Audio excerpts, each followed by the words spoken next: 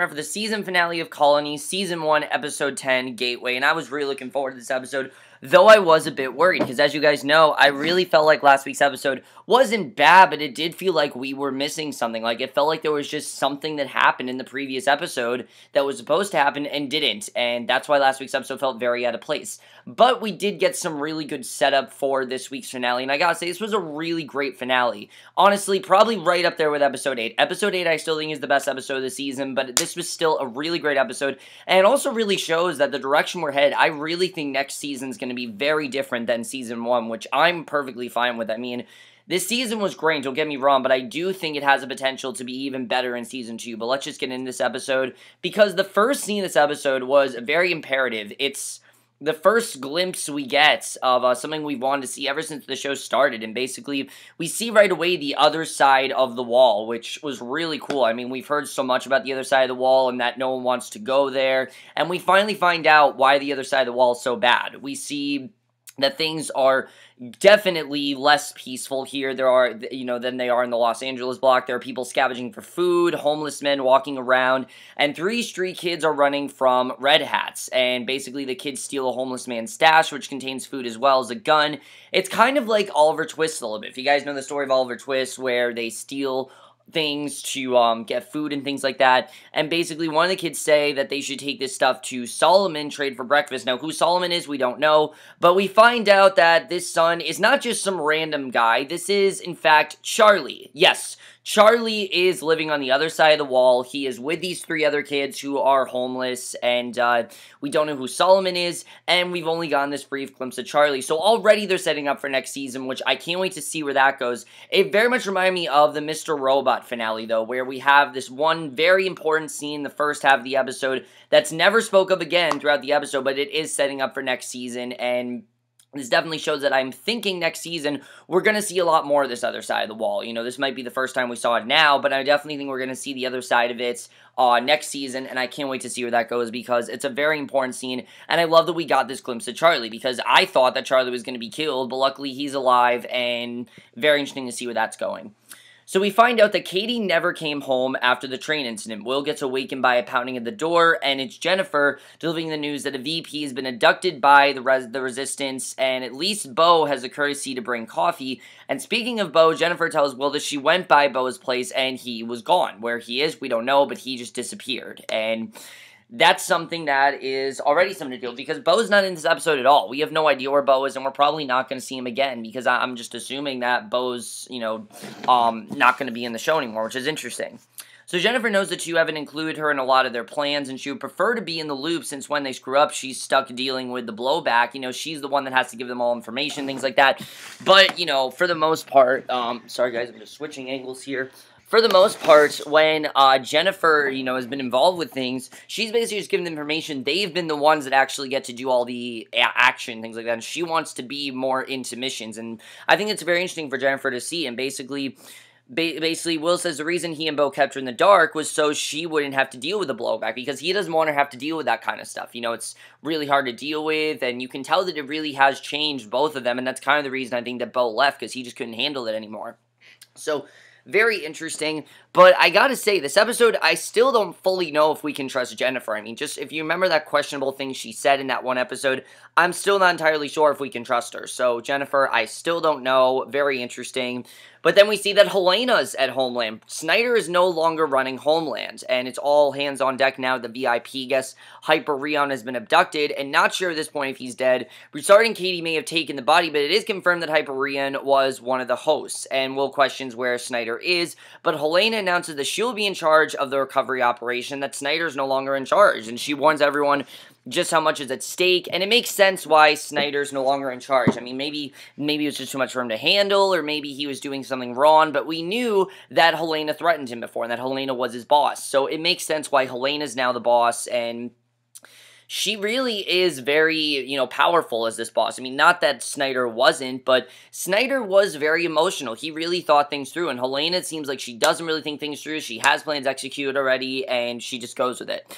So during the arrival, 2 of the hosts were killed in Dallas. Now that the city is a flash sheet of glass, there's a brief window of opportunity before the Raps take action, and Helena warns that the host, wants the host back and whoever took it, because there's definitely a host gone, and we've heard so much about the hosts, and we kind of did get to see a brief glimpse of them last week. We don't see them in this episode, though. We hear about them, but we don't see them, and I know people are upset about that, but it's something like, it's something that I don't think we necessarily need to see. We don't really need to see what the hosts look like yet. There's still time in the show to develop that, and the show's never truly been about the hosts. Yes, the hosts are the reason they're living in this, environment that they are living in, and the conditions are the way they are, but the show is really about humans and how they deal with this sort of thing, and I think that's one of the things that works so well with the show. Very much like with The Walking Dead. We don't need to see walkers every episode. We just need to know the fears out there, and I think that's what works so well with the show, is that we know that the hosts are always out there watching their every move, pretty much.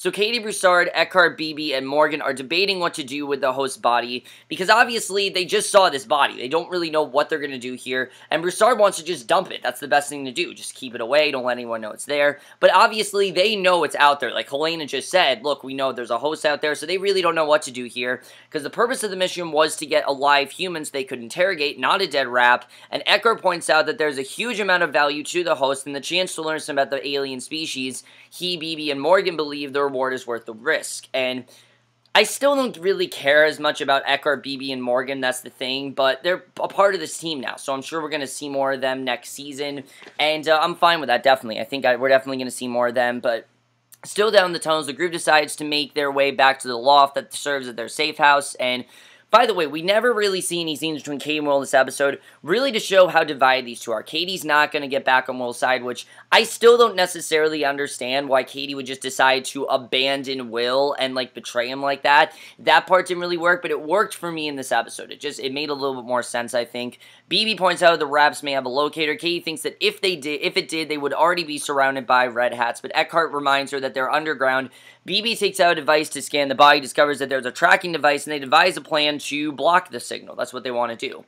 So Will returns home, tells Maddie all hell is about to break loose and that they need to get the kids somewhere safe. She can get them into the green zone, and Maddie explains that she's been working for the number 2 in the political wing, and he'll help her. So it seems like Maddie now is going to be the one to help Will, since Katie is no longer of service to them, because now she's working on the opposing side. Maddie's going to be the one to help, which I think is a good direction to take her character. It makes her storyline more interesting, and as you guys know, I personally haven't been as into her storyline, so giving her this to do definitely makes her a lot more interesting and makes me more interested in her character. So Will asks Bram if he knows where Katie is, and Bram swears that he doesn't, but Will can tell his son is hiding something because, he knows that there's something that Bram is hiding, and Bram is like, he knows Katie's been working with the Resistance, but he doesn't know the details, including her current location. Now, that's true. Bram's not lying. We know that Katie hasn't told her children anything.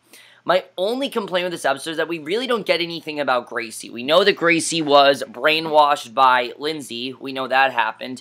And we don't really hear a ton about it in this episode, which I was a bit upset about. I was hoping we'd see maybe a little bit more of Gracie being brainwashed by Lindsay or something that was going on there, but not really in this episode. We hear of Lindsay, but we don't really get to see that, and that's something that I'm sure they're saving for next season. I understand that, but I really did want to see that because that was definitely one of the more interesting aspects of last week's episode, and we didn't really hear about it here.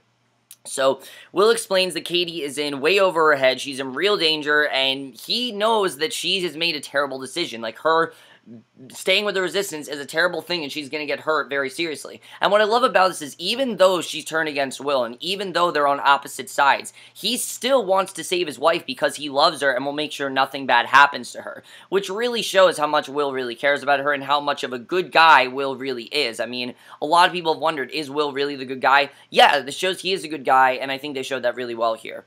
So, basically, Will can help her if he can get her to her right away, and Bram hands over the phone number his mother gave him the night before, and Bram wants to come along and help, but Will wants him in the green zone with the rest of the family, because that's where they're headed. They're headed to the green zone because they're going to be safer there, and Will then calls the number, which is a landline in the loft, and Katie and company haven't made it back yet. They're roaming the streets with wrapped up body of a possibly dead host, and they're avenging.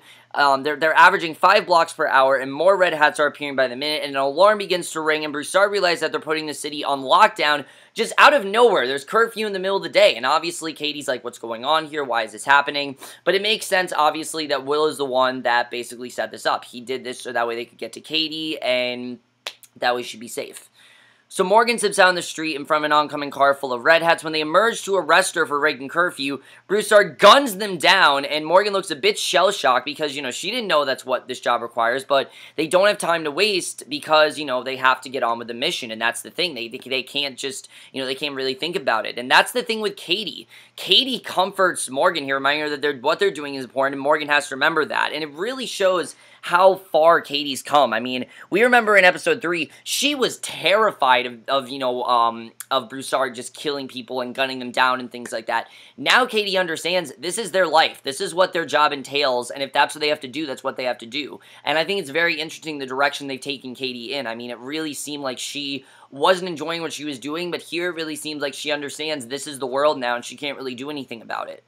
So, basically, very interesting the way that that's going, and she doesn't even seem to care that they're getting killed, because she understands that's what this job requires, and I really like seeing that. So when Maddie arrives at the entrance to the green zone, the scene is completely chaotic. I mean, this scene really is crazy. She told us she isn't on the list, but Maddie reminds that they call and speak to Nolan.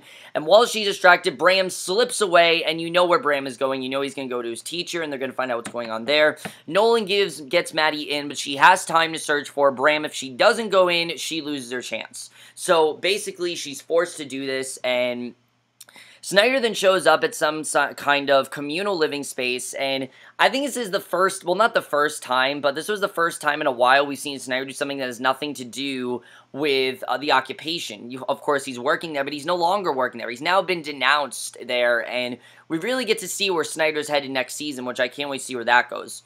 So the residents look like your run-of-the-mill hippie wannabes. That's basically what they are. They have, like, really long hair. They look like they belong in the 60s, and they recognize him, but nobody speaks to or approaches him. He asks for Cynthia and finds the girl a bedroom. Now, we heard very little details about this last week, and I don't remember hearing about this in a while. I'm sure I think this was the beginning of the season, but if you guys remember, Snyder mentioned that he had a daughter that was taken away, and we find out that Cynthia is Snyder's daughter, and she's embarrassed that he's there. She clearly hasn't seen him in a while, and this very much makes me think this is what's going to happen if Will ever encounters Charlie. Charlie is going to feel very awkward. He's not going to know what to do. And it's clear that she's made a life of her own here. And she is embarrassed that he's there. He tells her that he's out of proxy. And he tells her things are going to get very bad in the block and offers her a transit pass. And that he needs her. And Cynthia questions if things are so bad, why doesn't her father use the pass? But there's no way that Snyder can go where they won't find him. Because obviously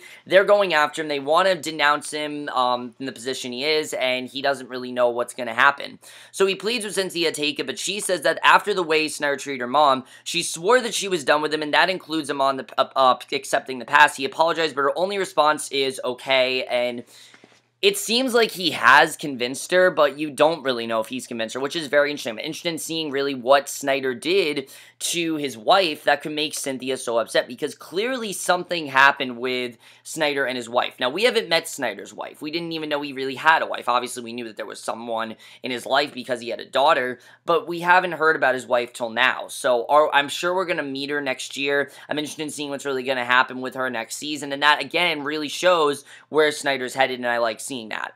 So Maddie tells Nolan her nephew walked away before she could get him through the gate. Nolan says the best thing they can hope is that Homeland picks them up, and Maddie wants to know what's going on. Nolan tells her about the abduction. Snyder's out, and with the Governor General is going to select a new proxy to run the block, and Noah's future is up in the air depending on who takes over. He's got to pick a side. Now remember, we haven't met the Governor General yet. We still have yet to meet him, and I thought we were going to meet him this episode, but we still haven't met him, and he's worried that he'll choose the wrong one. Maddie advised him to support everyone until he absolutely has to decide, and they don't want to choose someone that they know is not going to be good enough to run. They want to choose someone who can run. They want to choose a good proxy, and they want to choose the right person. They don't just want to bullshit it, and I can totally understand that. I mean, choosing a proxy is like choosing a president of the United States. This is the person that's going to run the entire block, and someone, you know, has to do that that's resourceful, someone that cares about what they're doing, and you can't just bullshit it, and I like that she said that, definitely.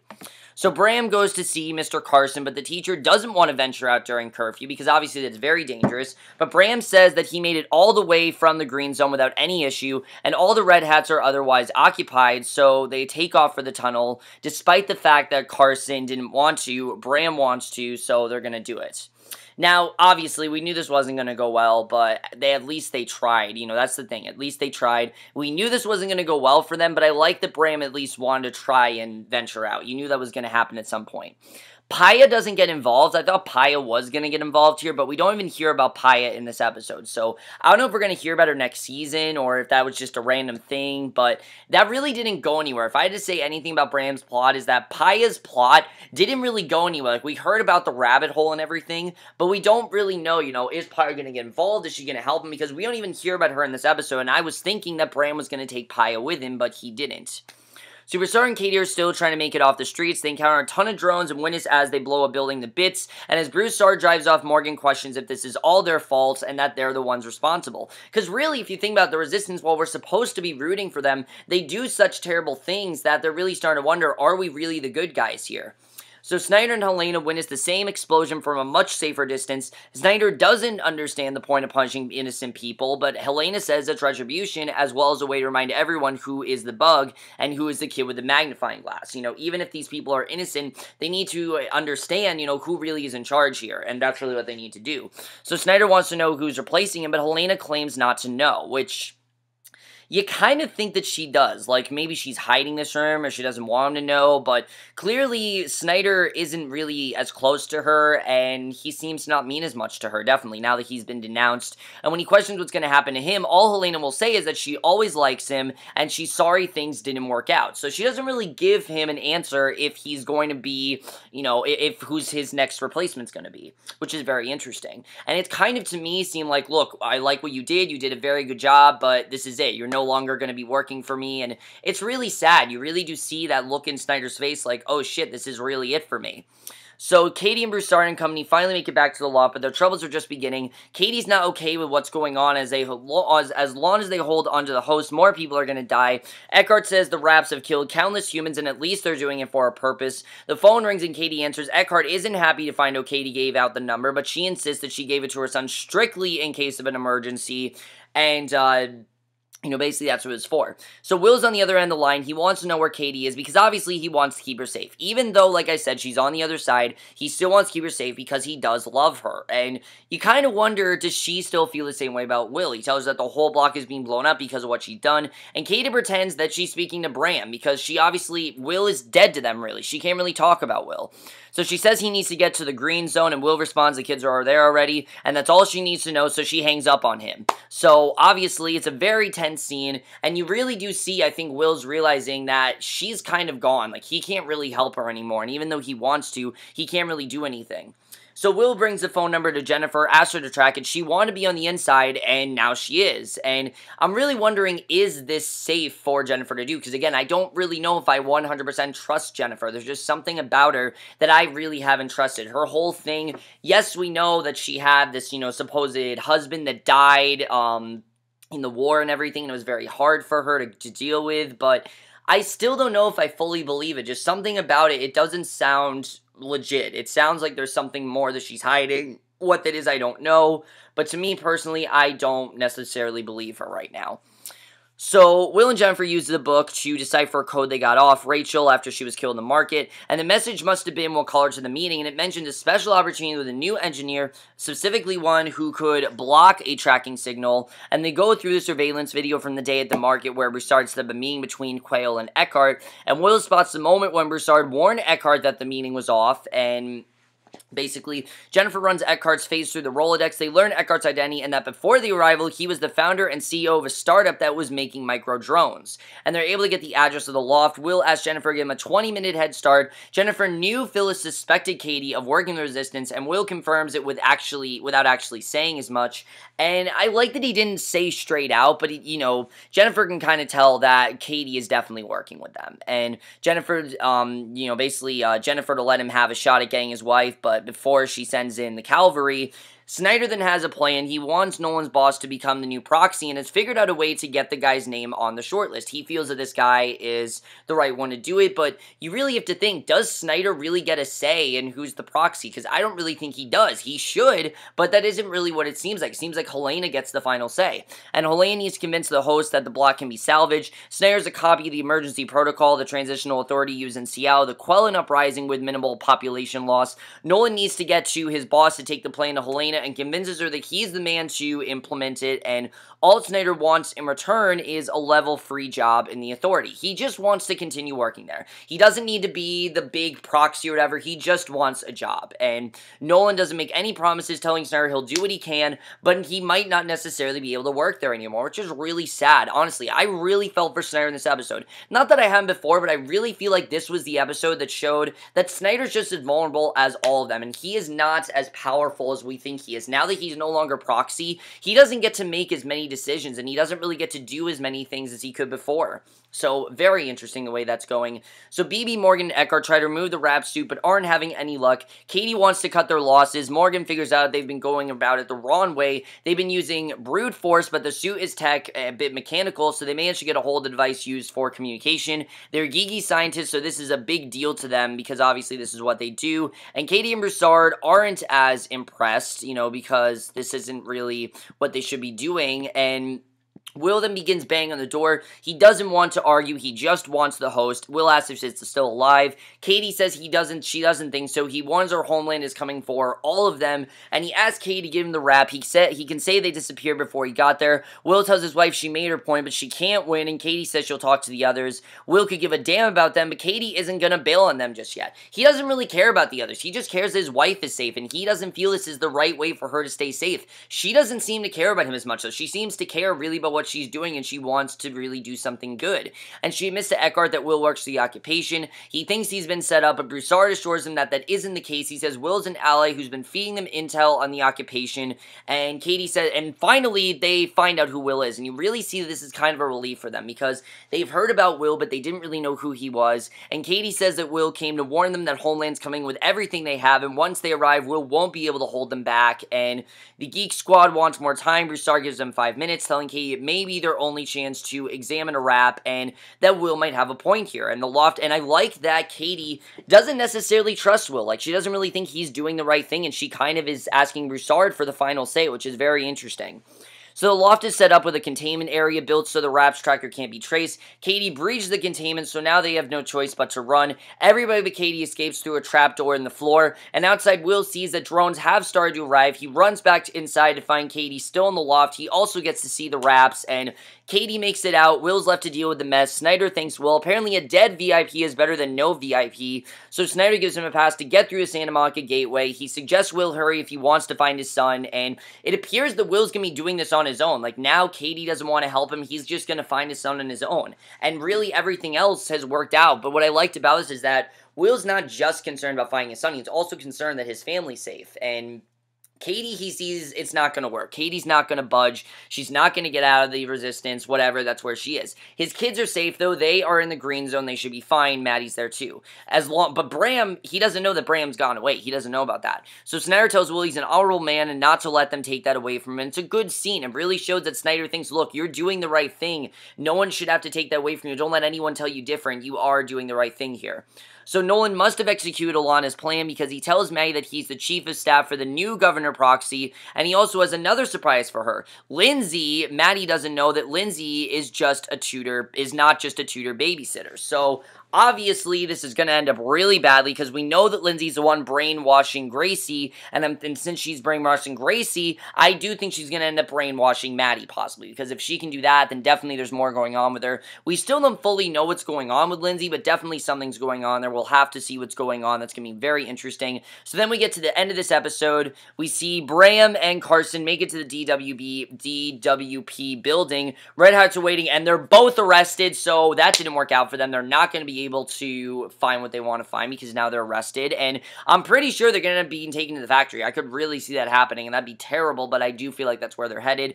Snyder's escorted out of his office by a team of Red Hats. It's a very devastating scene. You really see that Snyder is no longer able to work there, and now he's kind of have to start out and find really what he wants to do because this is no longer his office, and Helena never promised him you can still work here, so I don't really know where Snyder's headed next season. It's going to be interesting to see where that goes, but then we see the end of the episode. Will heads into Santa Monica to search for Charlie. Katie arrives home to an empty house. She slides down on the kitchen floor, and she doesn't realize it, but she's being watched, and that's where the episode ends. So, who's watching Katie? That's what I want to know. Who's watching Katie? What's going on with that? Clearly, there's someone who's keeping very close watch of her. I don't know who's keeping watch of her, but someone is definitely watching Katie, and I'm interested in seeing what's really going on there. Will looking for Charlie. This could end up really badly, because he has to be careful about what he does. He shouldn't be on the other side, and he doesn't know what Charlie's been doing. Charlie seems to be a rebel and a criminal on the other side of the wall. So we'll have to see what's going on there. Who is Solomon? That's definitely some interest in with Charlie. Who's Solomon? What does Solomon run? What kind of, what position does he have in this world? Because we don't know too much about the other side of the wall. We just know that it's a very crime-infested world and things are crazy there, and I don't think Will realizes really what he's getting himself into, because if Will thinks he can survive, I mean, I don't really think he knows, especially since he's a good man. He doesn't do things like that. This could really end up very badly for him, but I really do see Will maybe going in a different direction next season. We'll have to see what happens there. Snyder, honestly, I think is in the worst position right now, because Snyder's now been denounced as the proxy and has to start over, and is Cynthia going to agree to come back? I mean, obviously, something happened between Snyder and his wife. We don't know what that is, but that's something I'm definitely looking forward to seeing what's going on there, and I can't wait to see what's going on with Snyder and his wife. If we find, I'm pretty sure we're going to meet his wife next season, because they wouldn't just randomly say that. There has to be a reason why we found that out in this episode, because it seemed like a small thing, but again, the whole thing with him having a daughter seemed like a small thing, and now it's not a small thing, and I can't wait to see what happens with that. Definitely interested in finding out what happened between Snyder and his wife. That's honestly one of the things I'm most looking forward to, is finding out what's going on there. Bram and Carson, I'm pretty sure they're going to be taking the factory. I don't see things going well for them. I mean, they had a reason, obviously, to go into space, things like that. Are they going to be able to succeed with their mission? We'll have to see what's going on. It's going to be very interesting, and especially since Carson didn't want to do this could end up really bad for them. We'll have to see what happens with that, though. Maddie, of course, doesn't know what's going on with Lindsay. We don't really know what's going on with Lindsay, though. We know that Lindsay is brainwashing Gracie, but other than that, we don't know how she's doing it, what's going on with her. We know there's a book and everything that she gave Gracie, but what is Lindsay really? Is she like half host? Is she working with them? I mean, we don't really know, so we'll have to see what's going on with Lindsay. Obviously, Maddie doesn't know what she's getting herself into, and we'll have to see what's going on there. Very interesting overall. I like this development with Katie, though, because Katie, you can tell, really has proved that she wants to stay loyal to the Resistance because she cares about their lives, and she wants to run things, and it really is a huge development for her. We'll have to see where that's going to go.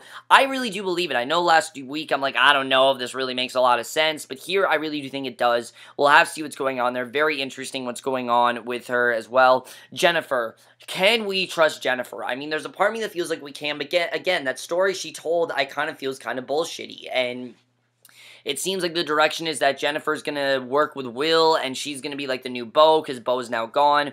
But can we really trust Jennifer? Because I don't really know what's going to happen there. I mean, I always felt like there was something going on with her, so I'm still very not certain on if we can trust Jennifer or not. We'll have to see what's going on there. Me, personally, I don't know if we can trust her. What do you guys think? We'll have to see.